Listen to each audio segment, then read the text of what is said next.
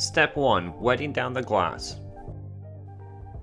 You'll note that the pad is on top of the tool instead of on the bottom of the tool. This is my preferred method of using a pivoting tool for pole work. I found that it's easier to flip up and down, and it doesn't interfere with any closing out. Make sure that you're using firm pressure and keeping an eye out for any debris on the glass. Also make sure that you're not jamming your mop into the sides of the window. This will prevent excess detailing when you're ready to remove the water with your squeegee. Step 2. Cutting in. Each time you cut in, you will have to flick the pad. To do so, give the pole an upwards push to flick the pad back.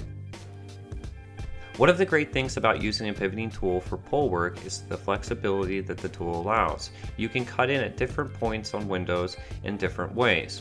Here, for standard windows, I typically cut in at the center of the glass. Step 3. Clearing the sides.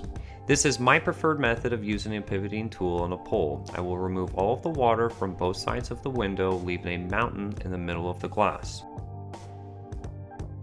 Step 4. Fanning the center of the window. The movements of the squeegee are controlled by the hand at the bottom of the pole twisting back and forth.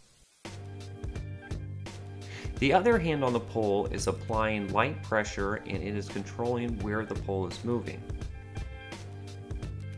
I typically work with my dominant hand at the end of the pole that controls the movements of the squeegee. After mastering this, you will want to practice with your less dominant hand at the bottom of the pole, because you are going to encounter obstacles and situations where you're going to have to switch hands. Step 5. Closing out. You will find closeouts with a pivoting tool on a pole allows a lot of flexibility and freedom. You can close out on different spots on the window depending on the obstacles and situation. On standard windows like this, I typically close out in the center or near the right of the window. To flip your mop back over the squeegee, simply give it the same upwards motion push as we did before. You will simply repeat this entire process until all of the windows are clean. I would also like to mention that I did not develop this technique. I picked it up from a fellow YouTuber named polzn bladz, or Bob Hat. I will leave a link in the description below to his channel. Thanks for watching. I hope this video helped. I made it in such a way that it could be paused and replayed at any point during this process. Stay tuned for more How to Clean Windows with Luke the Window Cleaner.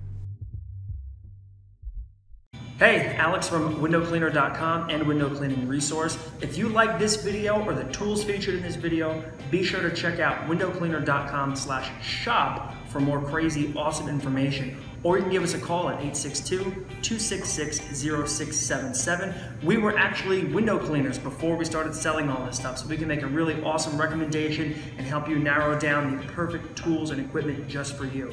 If you want even more information, be sure to check out windowcleaner.com/community. Thanks.